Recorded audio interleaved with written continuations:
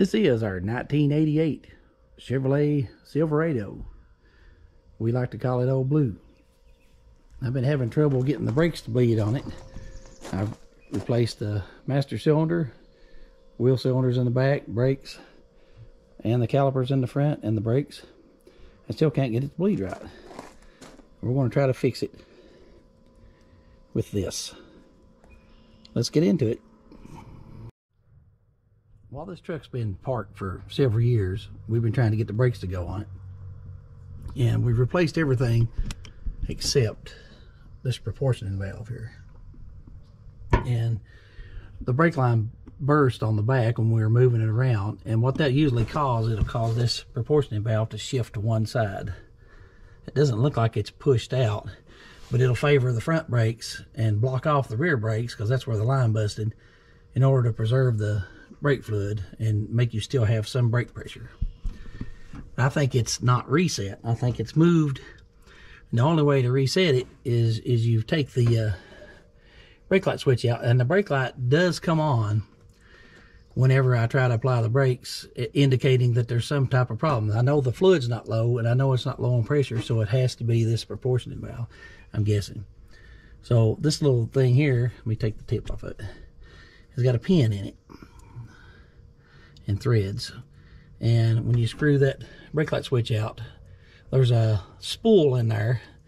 You thread this in, and it should center that spool back up, and it'll hold that spool so you can bleed the brakes. That way it won't shift back and lock the brakes off every time you try to bleed it. That's what I'm going to try to do. I've got a bleeding kit, something new we're going to try out. Let's try to get this switch out of here first thing.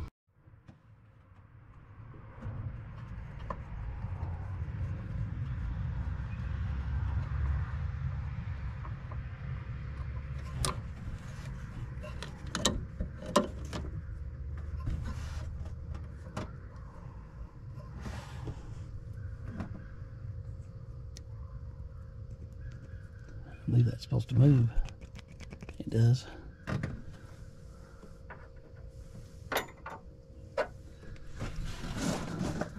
can't see down in there to see where the spool is. I'll try to thread this in and see if it makes any difference.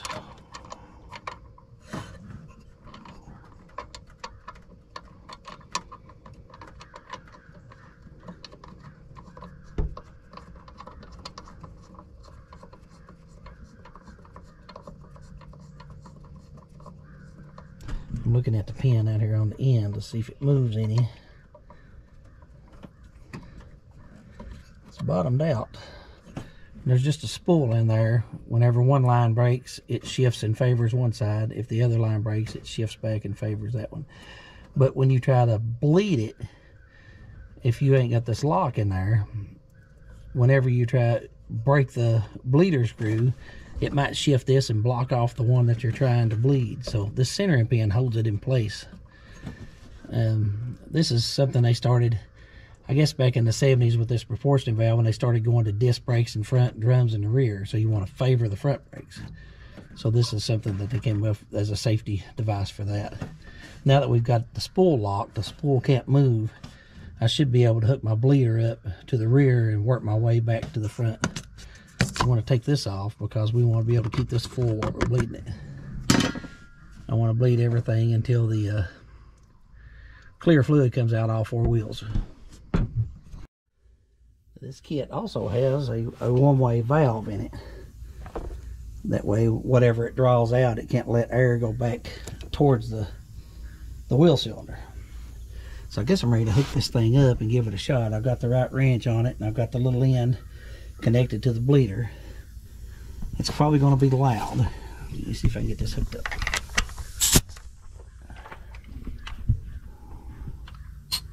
Okay, it's going to work. Now I need to, I guess, turn it on.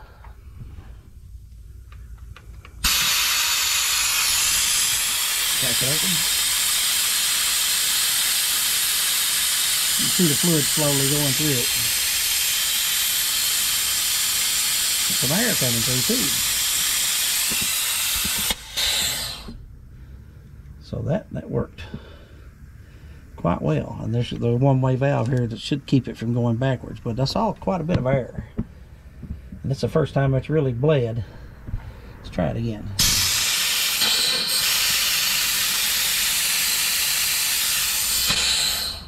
I see some bubbles. Let me go check our reservoir.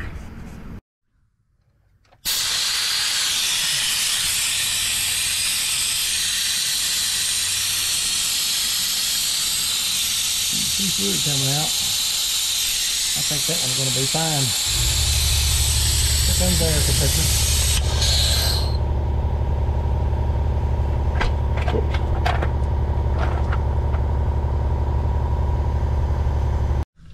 Now I've got to try to do this one-handed. Push this lever down, lock it on, and reach up here and bleed it. Quite a bit of fluid coming out.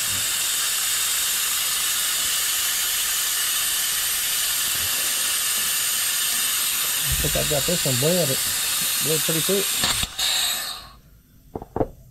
This thing's pretty handy. It's a one-person bleeder, but it does require air.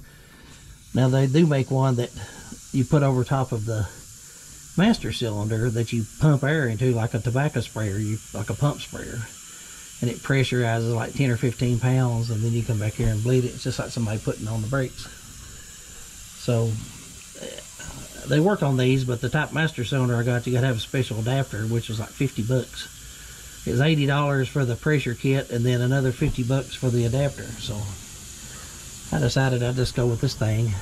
I can't remember what this was. I think it's 40 bucks on Scamazon. It looks like it's pretty well made. I'm sure it's raw Chinesium, but it's got a pot for your fluid. It's got this is a quick disconnect for your hose. It's got a knob over here on the other side for draining it, and then a lock for holding it on. One thing I don't like is when the hose is hooked to it, it won't stand up. It won't stay up by itself. So now I need to fill the reservoir back up and move on to the front brakes. A bit tighter up here in the front. There's a giant stick under here. I don't know why that's here. Okay. If I can get this pressure pot turned on and still hold the camera and keep the crap out of my eyes. Okay. Let's try this.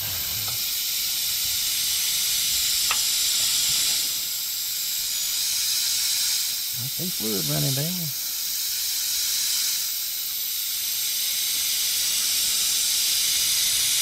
Close it back.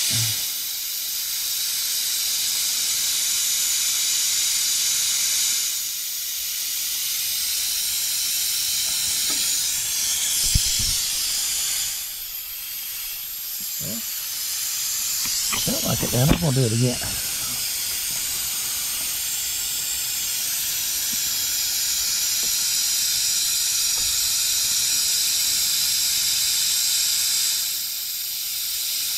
Yep, there's plenty of fluid coming out. Okay. Now, turn this off. Now, it's rough under here. I'm going to turn the wheel on the other side and see if I can do it without crawling under the truck. This wasn't easy. Brand new caliper. How about that?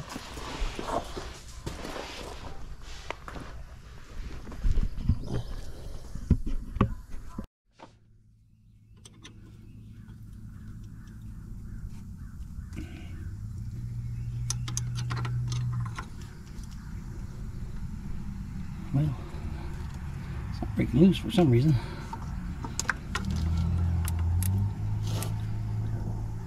There we go.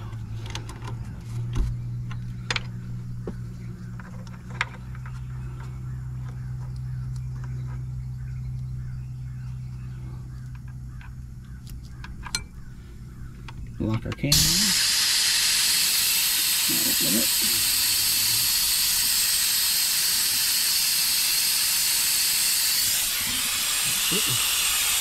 Every time it jumps, I believe it's getting air.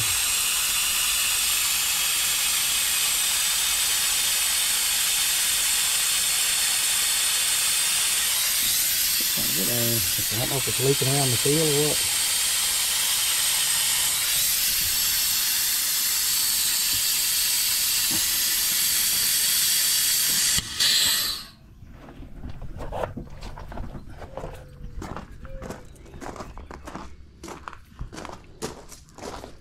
Didn't go down very much. I think I might run it a little bit longer just to see what happens. Maybe.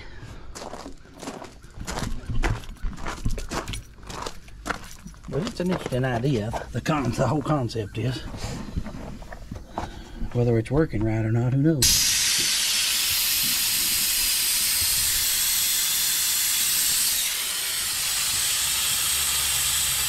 Just look that bubble, it's like it's not getting a good connection.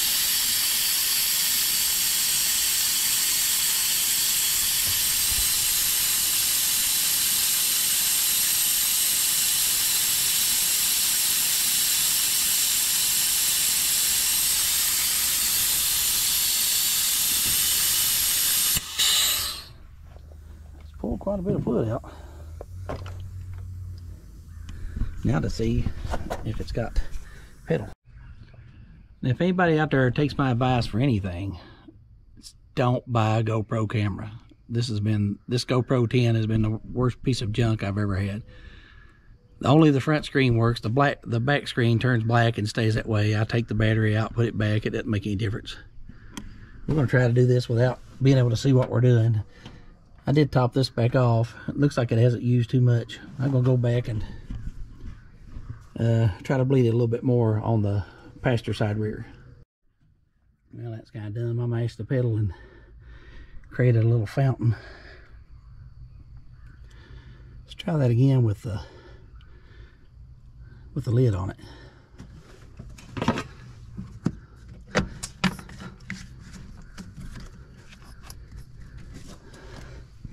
Let's do that one more time.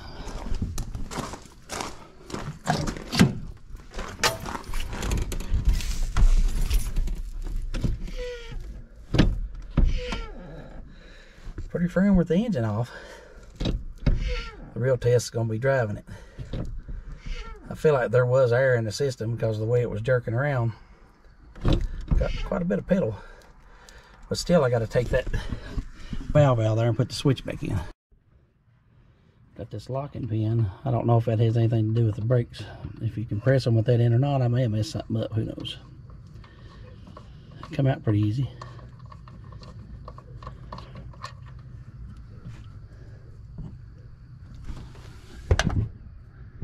Put the little prophylactic back on there. And put this switch back in. Looks like it just makes contact. Just closes up, makes contact. Let's see what happens.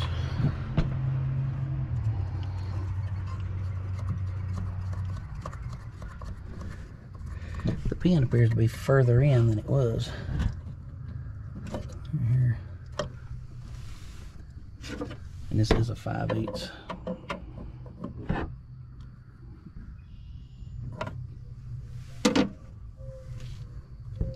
Put this connector back on.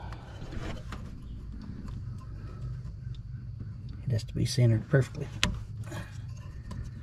There it is. I should probably take this back off. Put the little cover back on.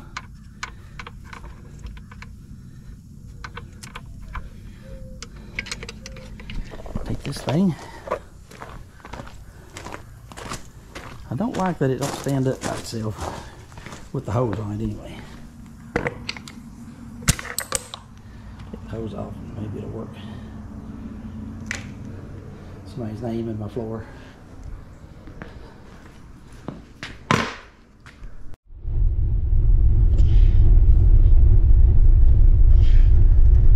It's firmer. It'd go all the way to the floor before.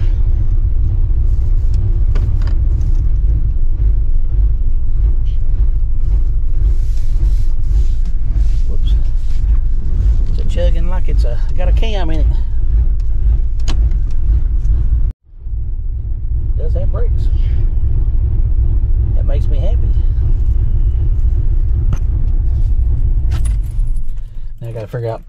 running of it. She definitely done it running rich, and I rebuilt the throttle body on it. Phew, smell pure raw gasoline. Do I have a leak? Who knows? But that was interesting. I've had this issue before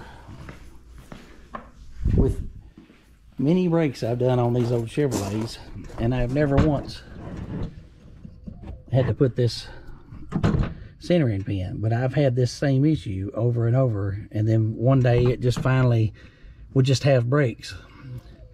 So it might have righted itself on some of these old trucks, but I've been doing this, I don't know how long. String on me? I don't know how long I've been doing this, but I've never used one of these centering pins. I have had somebody hold pressure on this pin until the brakes were bled, so maybe that has something to do with it. But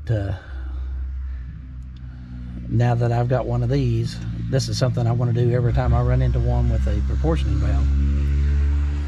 And I recommend that anybody else do the same that's got a Chevrolet from the 70s all the way through the 90s that's got one of these style proportioning valves on it, that's got disc and drums. I'm not sure if it has the same style, disc and disc, disc in front, disc in back. You definitely, there's a couple of these available. I don't know if they're different sizes, but I recommend it to anybody that's working on one of these. I don't know if that's the same on other models, but I know GM has this particular type of proportioning valve. And some old hot rods that people converted to disc brakes, they'll have these. You definitely need to use this on those older ones. Especially, I don't know if that's the case with an adjustable proportioning valve, because it may not have this lock-off spool in it. So that may be the case. I'm ready to drive this thing now. I've got the battery charged, ready to take it out on the road, and I can't stand that raw gas smell though.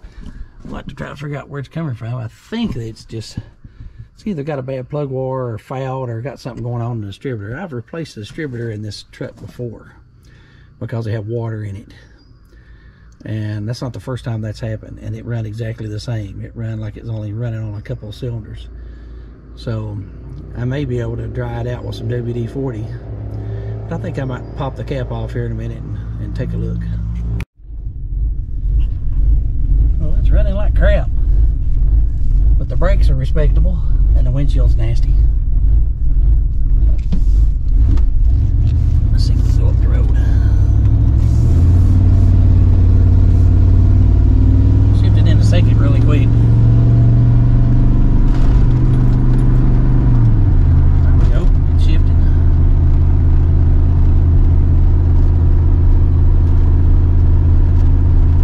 I think it was just really about out of gas.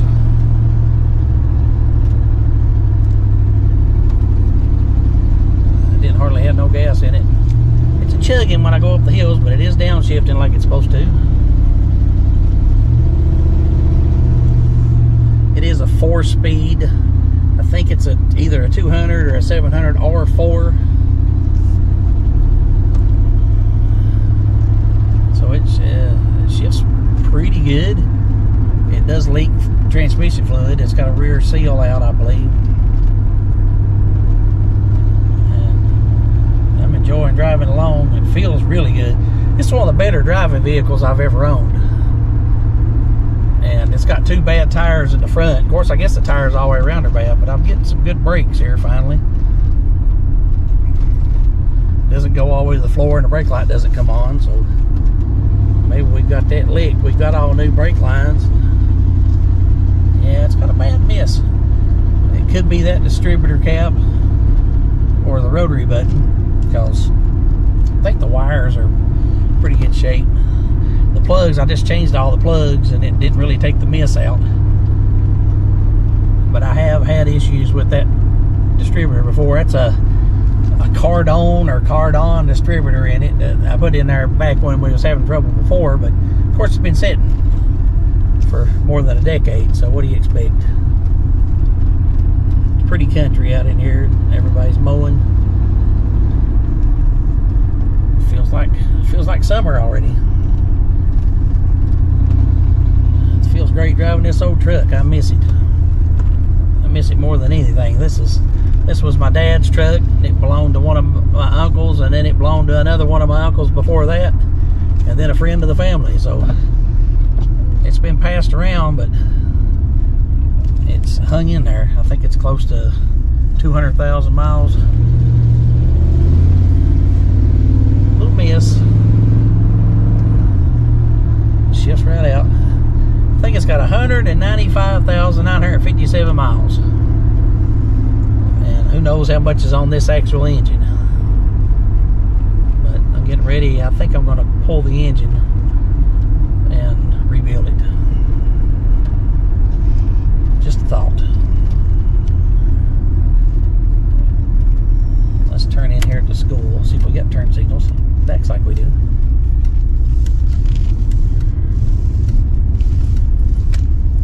Do a loop-de-doo.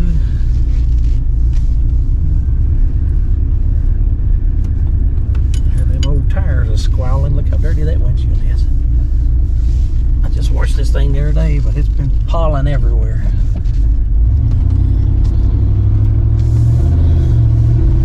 Of May, just a couple days after my dad's birthday. Of course, he passed away in 2008, and that's when I got this truck, and I haven't done much with it. My son drove it for a while, and me and my son done quite a bit of work on it.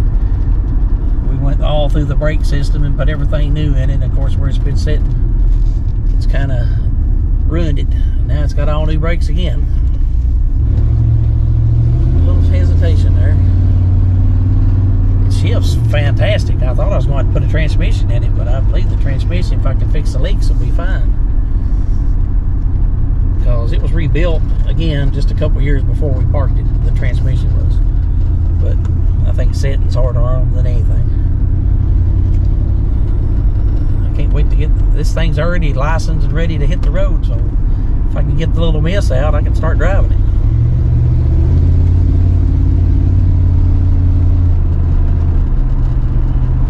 Even to have the old crappy tires, it still rides fantastic. I can hear them hard tires on the road, but the way this thing rides feels good. Now, I know there's one shock. I can't remember if it's on the front passenger side or the rear passenger side. There's one shock that's rotted completely off of it. So it needs shocks, I'm sure. It needs rotors in the front too. I did not put new rotors on it. I just put new calipers and brake pads on it. But I think I've got new rear pads. I can't remember if Matt put shoes on it or if he just replaced the calipers. I think he put shoes on it. Who knows?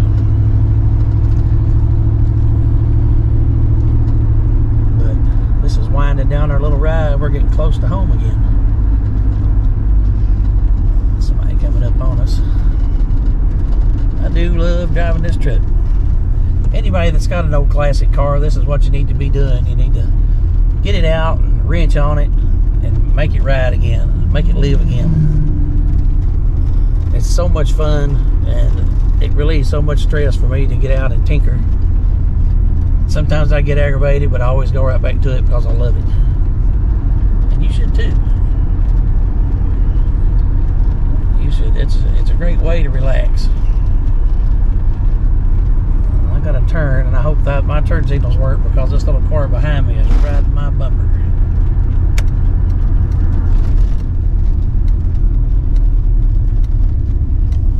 Let's get turned in here and get off the road.